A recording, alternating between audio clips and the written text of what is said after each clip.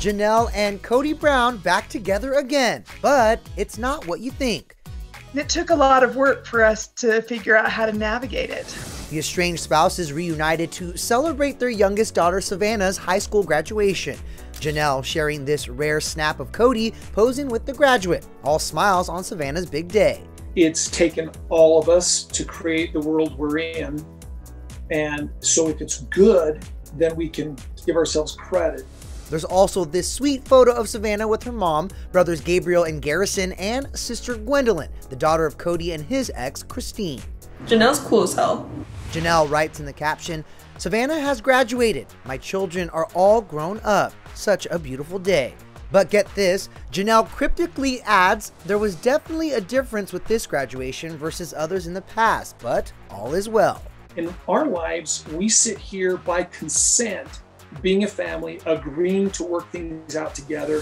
Janelle and Kody's reunion comes nearly 6 months after they confirmed their spiritual marriage was over after 29 years. We've been separated for several months. What? So are you separated? Yes, we are separated. The lead up to it played out last season on Sister Wives. The last few years, I've begun to wonder if we're compatible anymore. Maybe this doesn't work anymore for me. I don't know. Maybe this is not a good fit. Maybe this doesn't work. It's easy to start pointing the other ugly finger of blame. And so, no, I don't just blame myself, but I do believe that as we go through struggles, there's always plenty of blame to spread around.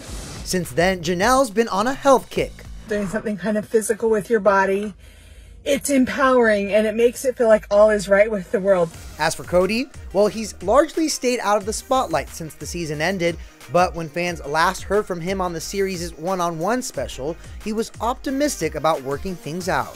I hope I find a happy and beautiful place with Janelle, and I hope all my kids and I can reconcile.